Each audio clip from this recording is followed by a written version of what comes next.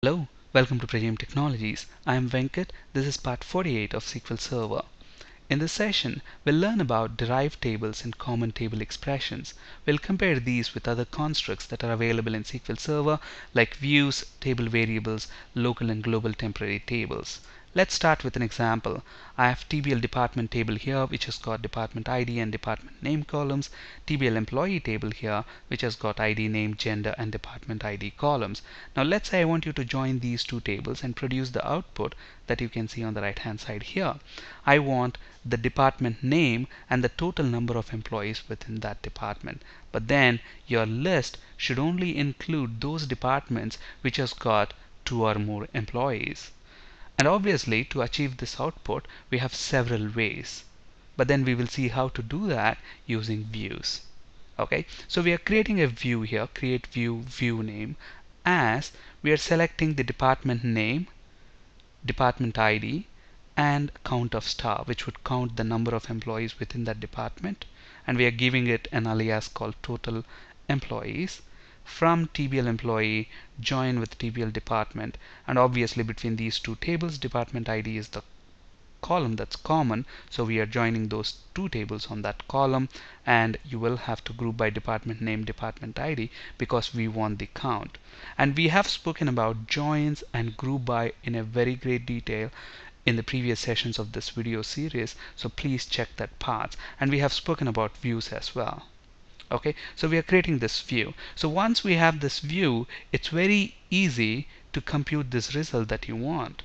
So the columns that you want are the department name and total employees. So obviously we have those columns in the view, department name and total employees. All you have to do is select those columns from that view and then select only those departments which has got total employees count greater than or equal to 2, which will give us this output. Okay, but then let's say if we are using this view only within this query, then it doesn't really make sense to create a view for that purpose. That's why we have other constructs in SQL Server which we'll be exploring next. So views get saved in the database and can be available to other queries and stored procedures as well. So if you are using this view in other stored procedures and in other queries, then that's fine. But then if you're using this as a one-time just this one time in this query, then it doesn't really make sense to have this view created. We can make use of other constructs that are available in SQL Server like CTE, derived tables, temp tables, table variables, etc., which we'll be talking now. Alright, let's look at this in action.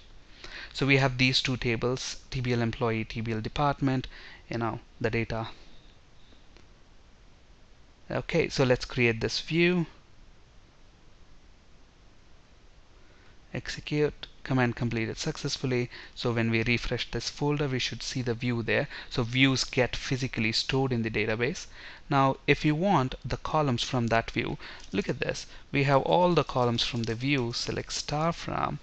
If you say view, it would return all the columns. Within the view we have got 3 columns: department name, department ID and total employees. But then in our output we are only expecting department name and total employees, so we are only selecting the required columns: department name, total employees, from that view where total employees is greater than or equal to 2, which would return IT and HR departments. So let's execute that query and we only get that. Alright, but then if you're using this view just in this query, then it doesn't really make sense to create a view. Alright, let's see how to achieve the same thing using temporary tables. So obviously the logic to calculate the department name and total employees, it's exactly the same. We have this query will not change. It's just that we are going to use that with other constructs that are available in SQL Server. So here we are using temporary tables. Okay, so the query is the same. Select department name, department ID, count of star as total employees. We are giving it an alias and we are selecting these columns into hash temp employee count. This is the temporary table. So you might be wondering, where did you define the columns that this temporary table has?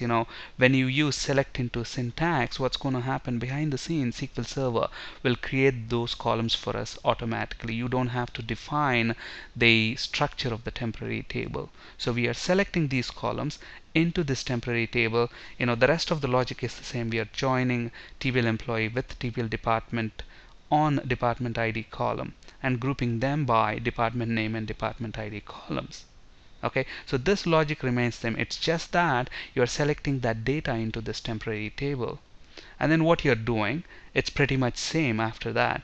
You want the department name, TBL total employees. Instead of the view, you're saying from the temporary table where total employees count is greater than or equal to 2. Okay, let's look at this in action. And remember, since this is a temporary table, it's a good practice to actually drop the table after you have finished using it. And remember, there are two types of temporary tables: local temporary tables and global temporary tables. Depending on the type of temporary table you are creating, the scope differs. Okay, and temporary tables are stored in tempdb. Local temporary tables are visible only in the current session and can be shared between nested stored procedures. Meaning, if you have created a a temporary table in stored procedure A, and if stored procedure A calls stored procedure B, then the temporary table that you have created in stored procedure A will be available in stored procedure B. So local temporary tables are visible in the current session, only in the current session, and can be shared between nested stored procedure calls. Whereas global temporary tables are visible to all the sessions and are destroyed when the last connection referencing that table is closed. That global temporary table is basically closed. Let's look at this in action. So we are selecting these columns, department name, department ID, count of star, into this temporary table. So let's execute that. So we should have the temporary table created now. So obviously, when we say select star from that temporary table, you should see all the rows and columns. So select star from the temporary table, which here is temp employee count. Since we have a single pound sign, it's a local temporary table. So we have spoken about temporary tables in a great detail in the previous sessions of this video series. So if you're new, check those parts first. So we have these columns. So obviously, if you want only those department name and total employees columns, you select those two columns from that temporary table where total employees is greater than or equal to 2. So when we execute this query, we get the expected output. So the output is exactly similar, except that here we are making use of temporary tables instead of a view. Alright, now let's look at how to do exactly the same thing using a table variable. Now, when we created the temporary table, we didn't define the structure. The structure is automatically inferred based on the select statement that you're using here, because you're using select and to. But then when you're using table variable, here we are defining the structure explicitly. So declare a table variable, a variable, and this variable is of type table. Obviously, if it's a table will have columns and data types, so you'll have to define them as well. So this table is going to have department name, department ID, and total employees, just like how we have this view: department name, department ID, and total employees columns. Okay, so next what we are doing, we are inserting into that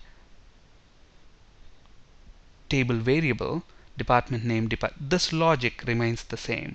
The query is exactly the same. We are selecting department name, department ID, count of star from TBL employee, joining that with TBL department on department ID columns, and then finally grouping it by department name and department ID. So now we have this table variable. From the table variable, you can select the required columns, department name and total employees, where total employees is greater than or equal to 2. So it's exactly similar. In the previous example, we were using temporary table. In this example, we are using a table variable. Okay, just like temporary tables, a table variable is also created in the temp DB. Most of the people think table variable is actually created in memory, which is not true. Both temporary tables and table variables are created in the temp DB. The scope of a table variable is the batch or the stored procedure or a statement block in which it is declared. But the advantage of using table variables is that you can pass them as parameters between procedure calls, between one procedure to another procedure. Okay, so let's look at this in action. Obviously, it's a very good practice to drop temporary tables, so let's drop that table. Even if we don't drop a local temporary table, it gets automatically dropped when the session that has created it is closed. So using table variable, we are creating the table structure here. Declare the table variable, specify the column names and the data types, and then insert into that table variable, and then select whatever columns you want from that table variable. So let's execute this. We should see the same output, except that we are using the table variable. And the advantage of using table variable is that you don't have to drop it like temporary tables. But there are several other differences as well between table variables and temporary tables.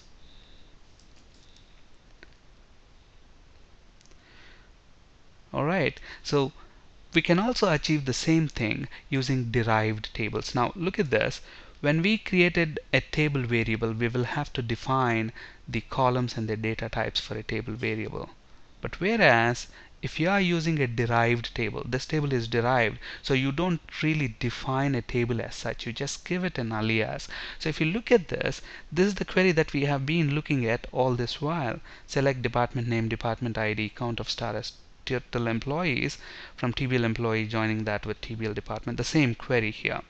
Now if you look at this, this query is wrapped between these brackets, and then you're saying as employee count. So this entire thing from this bracket to this bracket, is considered as a table. Okay, a derived table, and you are giving that table a name, employee count. And then if you look at this, the columns that are present in this table are nothing but the columns in the select list here. So you have department name, department ID, and total employees columns. Okay, so now you treat this from here till here as a table. So you treat this as a table, employee count. So select department name, total employees from this employee count, where total employees is greater than or equal to 2.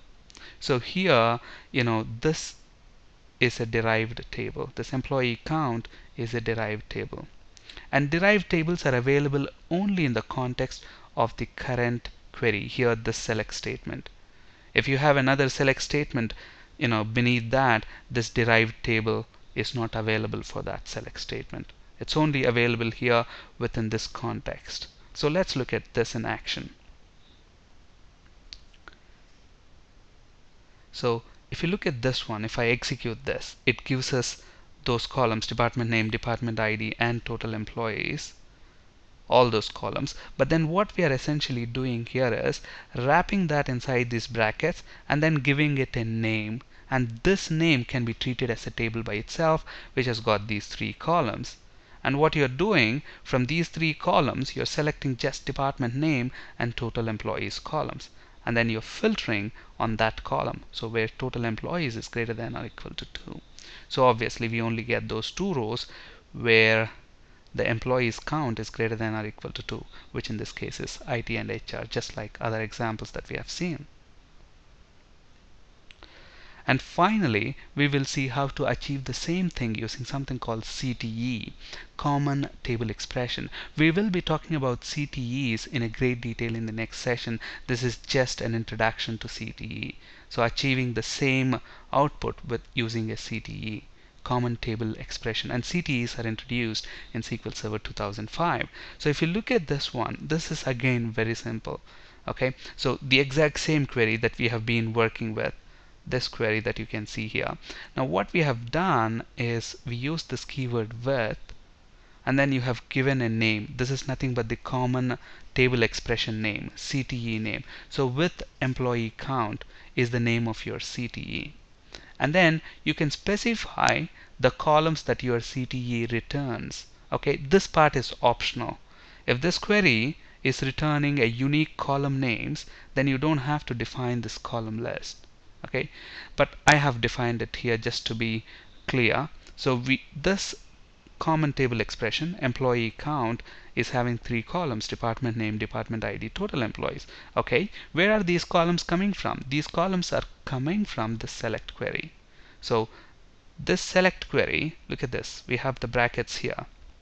So this is like a table. What is the name of this table? Employee count. And this is a CTE, so we use the with keyword. So usually the syntax for CTE is in such a way that you use the with keyword with CTE name, the columns that your CTE returns as, and your select query.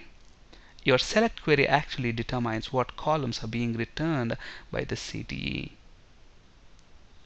Alright, so we are done. This is pretty much similar to derived table. And if you look at this derived table, this query returns, it's like a table. You're just naming it as employee count.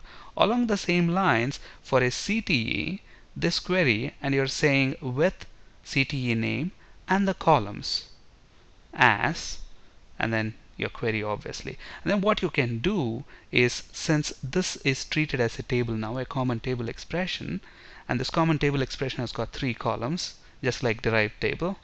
And out of those 3 columns, we just want the department name and total employees columns from that CTE, which is employee count here, where total employees greater than or equal to 2. So we get the same output. Let's look that in action. So that's the CTE. So let's execute this, and we should get the same output. Alright, a CTE can be thought of as a temporary result set. It's a temporary table, or you can also think of as a derived table that is defined within the execution scope of a single select, insert, update, delete, or create view statement. You can use this CTE even within a view. Okay, but this is defined only within the execution scope of a single select, insert, update, delete, or create view statement. Now, if this is a little confusing what we mean by this, we're going to talk about common table expressions in a great detail in the next session. I will explain this definition clearly in the next video session. And a CTE is similar to a derived table in that it is not stored as an object and lasts only for the duration of the query. So this is not being stored as a temporary table or a view. Okay, it only lasts for the duration of this query. Outside the context of this query, the CTE doesn't really have any meaning. We'll talk about CTEs in a great detail in the next session of this video series. On this slide, you can find resources for ASP.NET C# and SQL Server interview questions. That's it for today. Thank you for listening. Have a great day.